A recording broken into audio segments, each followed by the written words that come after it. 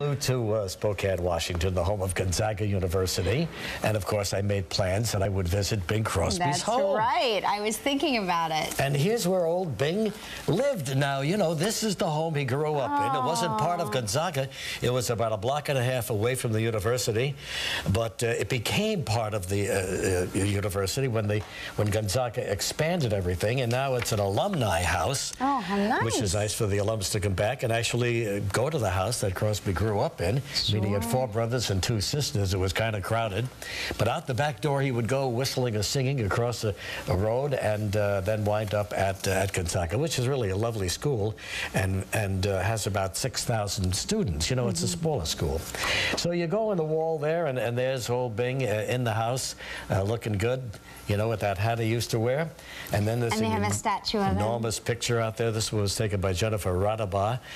Thank her very, very much for that. It's a tremendous statue of Bing outside. Inside they have his archives of all the recordings he made, the songs that he sang, the movies that he made, and won the Academy Award. And they have a replica of that.